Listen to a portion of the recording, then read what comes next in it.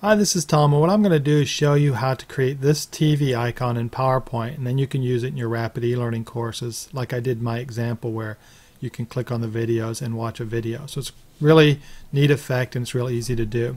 So what we're basically going to start with is the shapes for the TV. So I went ahead and pre-built some stuff.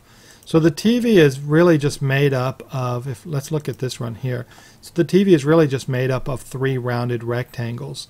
And what I do is I really just start with this rounded rectangle, and then I've got it gradient fill where it's a little darker here and it goes light. And then I just copied this, and now this is the same rounded rectangle, and what I did here was I made the fill transparent so there's no fill, and I use a gradient line, and what I want to have is a slightly lighter color here and it fades into the dark, and that's what you have here, a slightly lighter color, it fades into the dark. And then I have this third shape. So let's go ahead and show you what we do. So we've got this shape would just sit in here, and then this other shape will duplicate this. I'm just going to scale it down a little, and this becomes your TV box shape. So you can see how that works. And what I want it though is I want the dark on top, so I'm just going to click on the TV box shape, and I'm just going to rotate it, and then that gives me my basic TV shape. So that's what we have. Let me delete this. That's what we have right here. So this is our basic TV shape. It just starts with one rounded rectangle that has a gradient fill. Now to create the color bar, I'm just going to copy this, hit Control C. Let's go down. I've got another blank slide here, and actually let's move a blank slide here. So we want to create this color, so I'm going to do Control V. That's our frame, and then what I do is I just go ahead and create a bar, and I'll exaggerate it here. So I create a bar that is going to fit on top of the frame, and so I know it's going to fit within this frame. And then I just create 7 of these. So I just hit Control Shift, and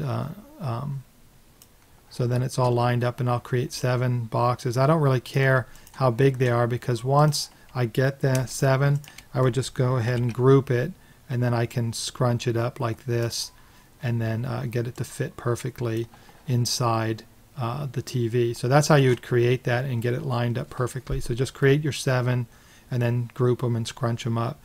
Once they're scrunched up, all you need to do is change the colors, which is what I did right here. And then let me show you. So this is just our frame with the colors in there. And then to create this gel look, that's easy. So let me delete that. It's just a rectangle, and we put it on top, and then we're going to get rid of the fill or the line, and we're going to fill it with white. And then what we want to do is make it transparent, and I use about 60%. So just go, fill about 60% transparent, and you've got your gel look. And now if you want that curve on it, and you can just stick with this. That probably looks fine. But if you want the curve on it, all you have to do is edit the point. So we'll convert it to a free form, and then I can right click on it, edit the shape, and I'm going to go ahead and you can play with the curve and see what works best for you. I'm going to do this here.